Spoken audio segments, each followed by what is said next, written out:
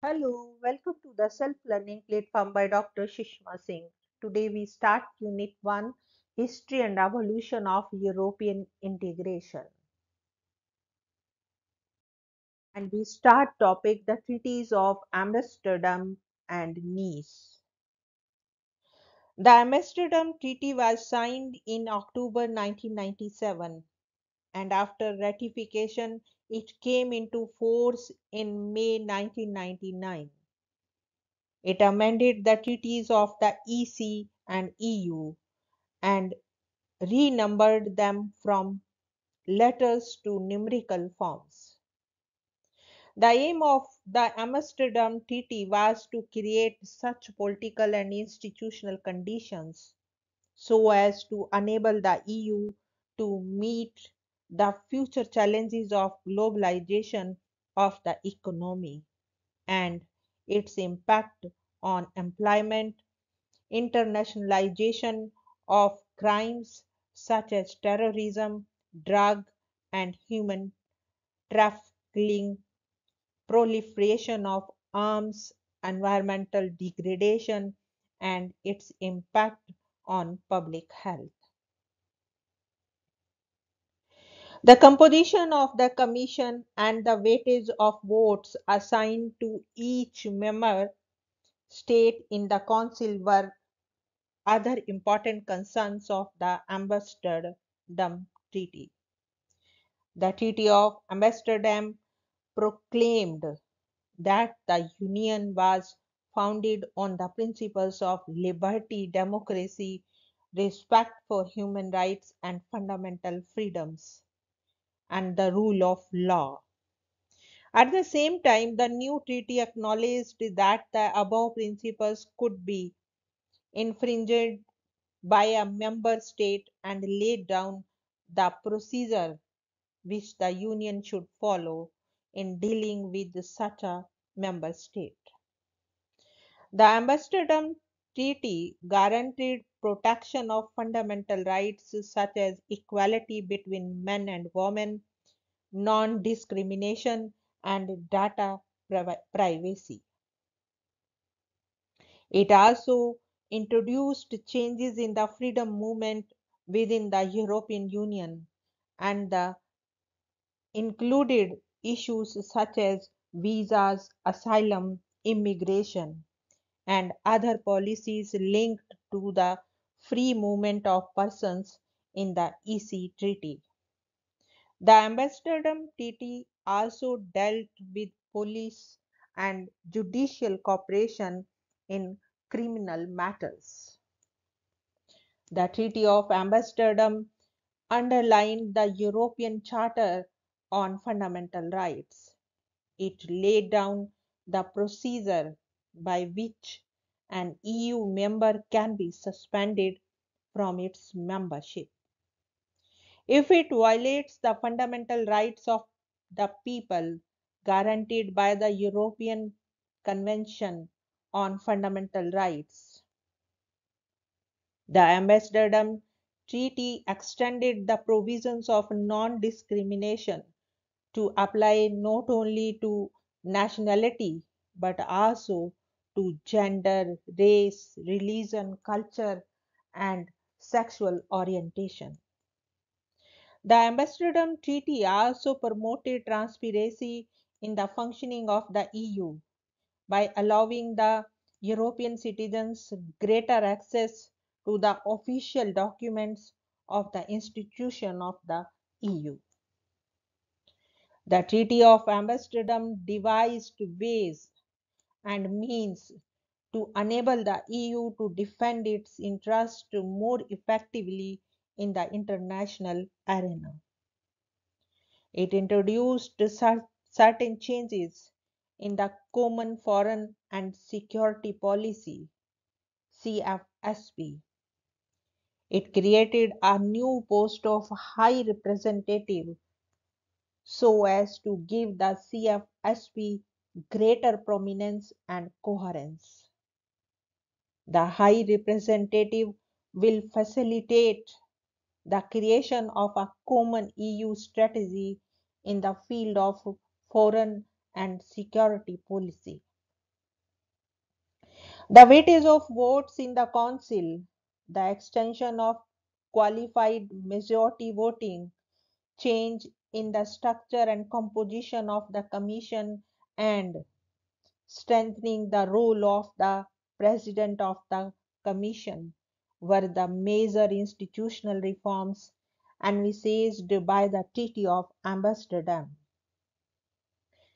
The treaty introduced changes in the citizenship provisions of the EU.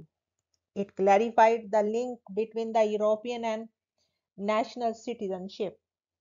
It states unequivocally that the citizenship of the Union shall complement and not replace national citizenship. The two practical conclusions which could be gauged from it were: firstly, it is necessary to be a national of a member state in order to enjoy citizenship of the Union. Secondly, European citizenship will supplement and complement the rights conferred by the national citizenship. Moreover, the Amsterdam Treaty established a new right for the European citizens.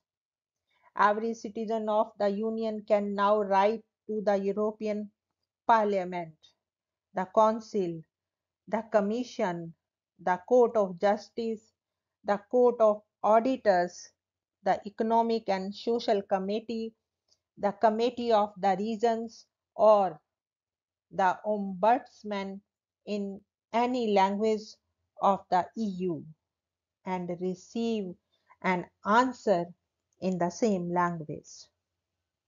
The European Union citizens' rights were further confirmed by the Treaty of Nice in December 2000, when the Charter of Fundamental Rights of the European Union was formally declared. This charter was framed in a European Convention attended by the representatives of the European Parliament, national governments, and the Commission. The charter was drawn up under 6 headings: dignity, freedom, equality, solidarity, citizens' right, and justice. The 54 articles of the Charter spell out the fundamental values of the European Union and the civil, political, economic, and social rights of the European Union citizens.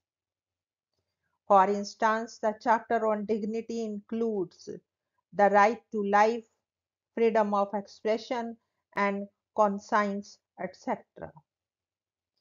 While the chapter on solidarity includes certain socio-economic rights such as workers' right to strike, to be informed and consulted, health care, social security, and social assistance throughout the European Union.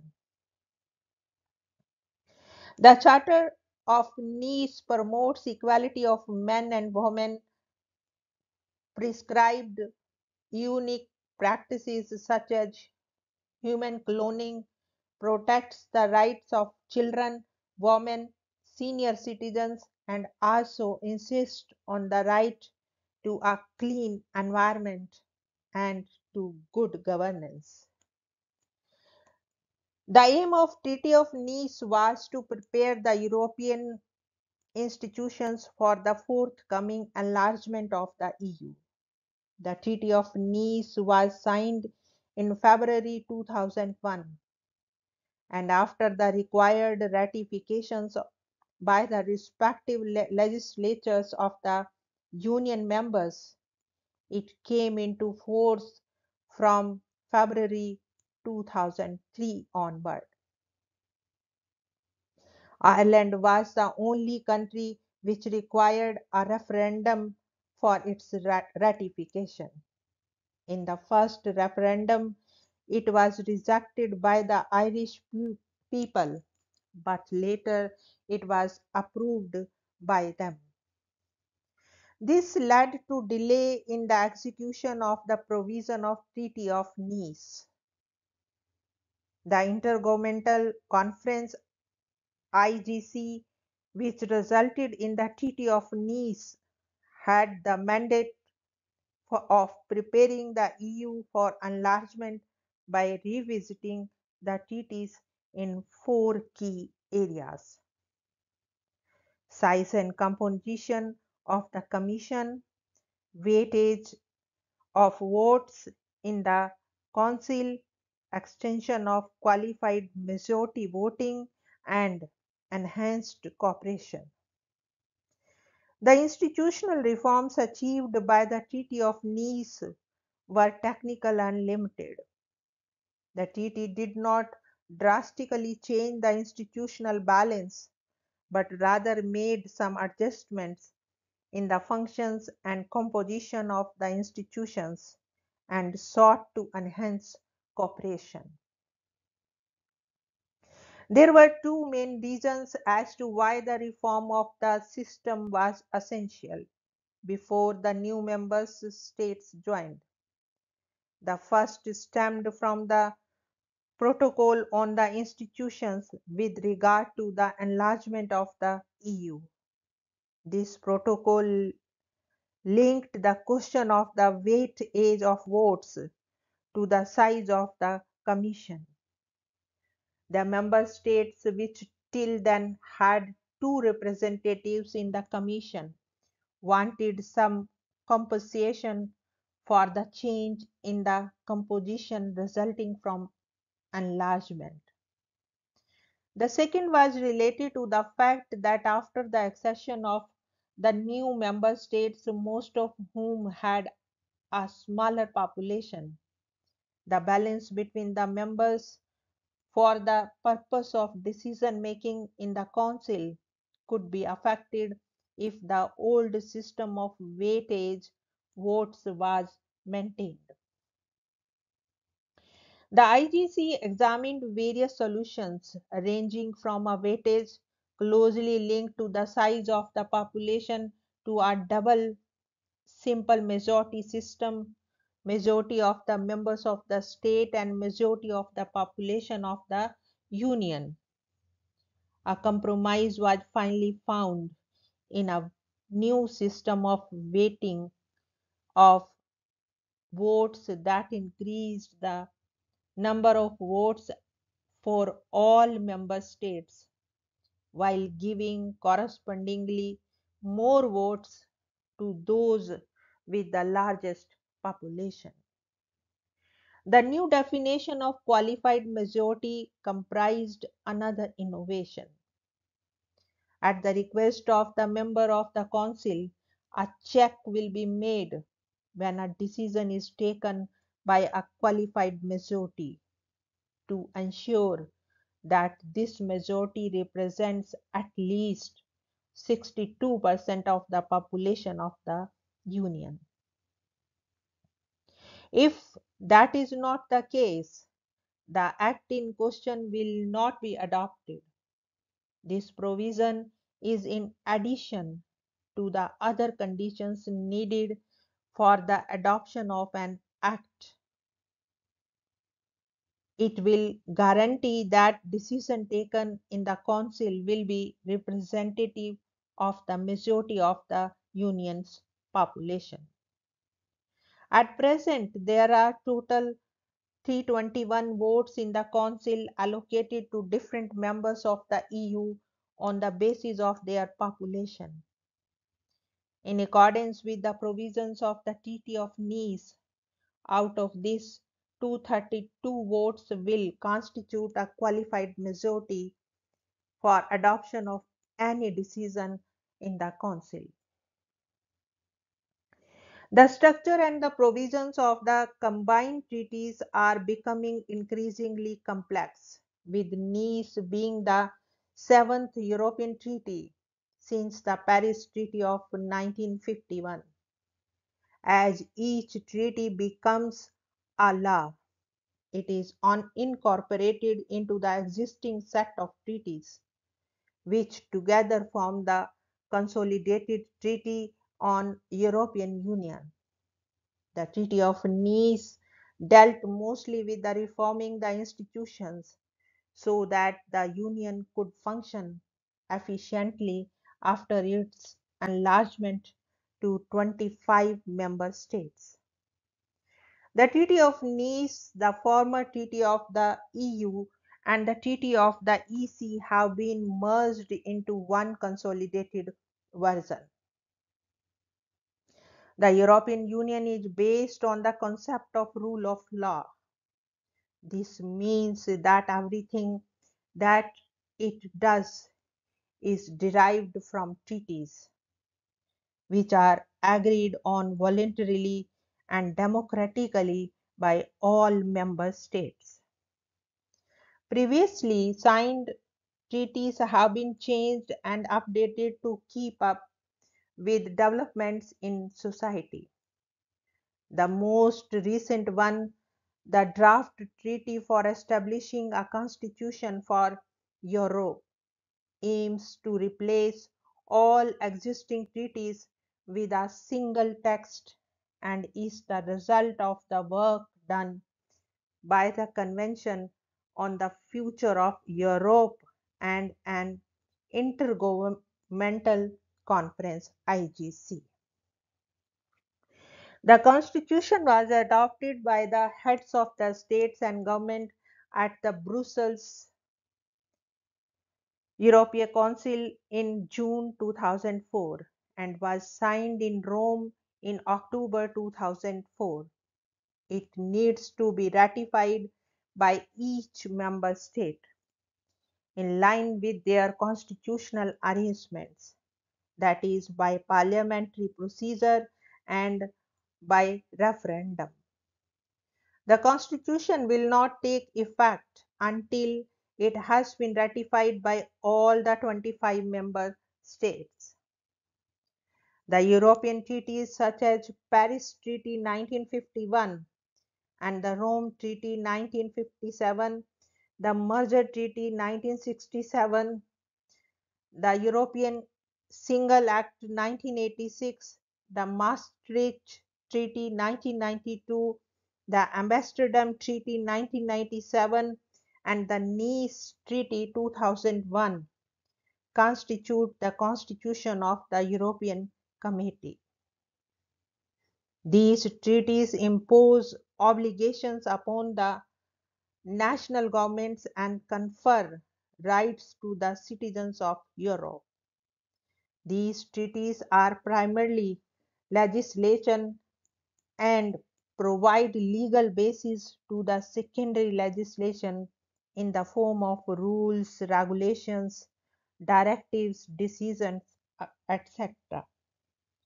These treaties have now been clubbed together in one large treaty, and after its ratification by all the members of the EU, it will be constitution of the EU. The ambitious EU constitution has suffered a setback after its rejection by some key members of the EU. However, it is a temporary setback and eventually the EU will overcome this ratification problem. The same thing happened with the Maastricht Treaty also, which was eventually adopted by all the members of the EU.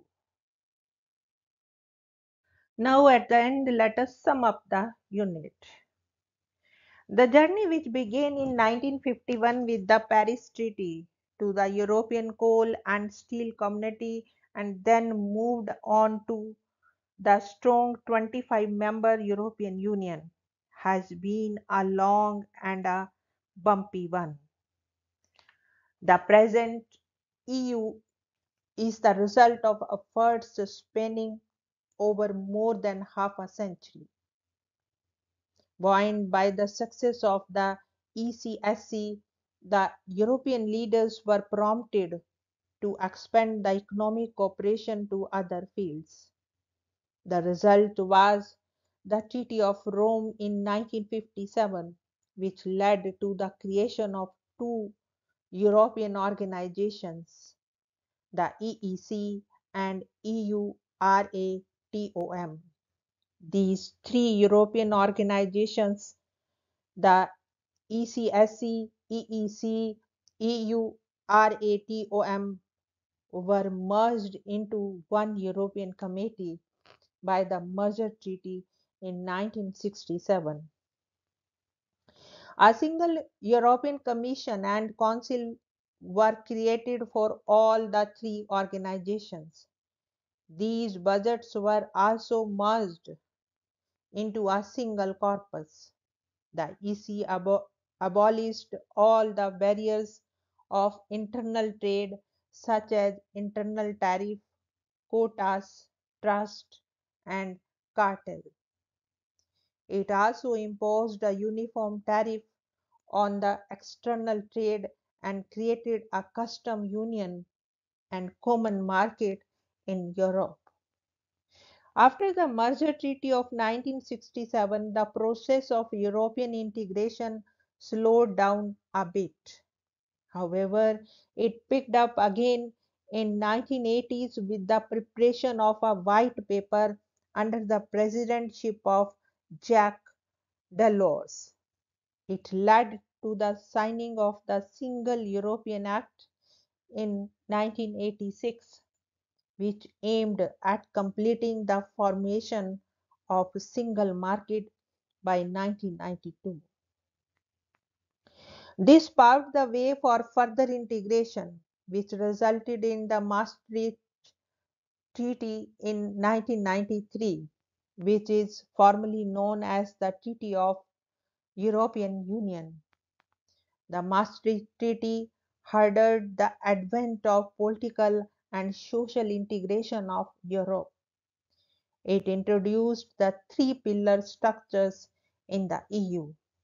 The first pillar is the economic and social policy ESP, and it will be achieved through the traditional EC institutions of ECSC, EEC, and EURATOM.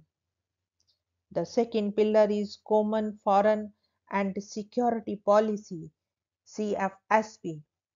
Its objective is to forge a common European foreign and security policy.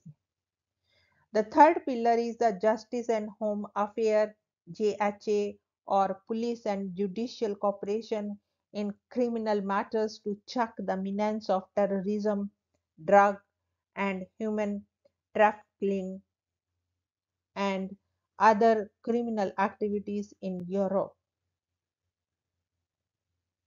The Amsterdam Treaty was signed in 1997 and its objective was to bring structural and functional changes in the institutions of the EU to meet the challenges of globalization and global terrorism.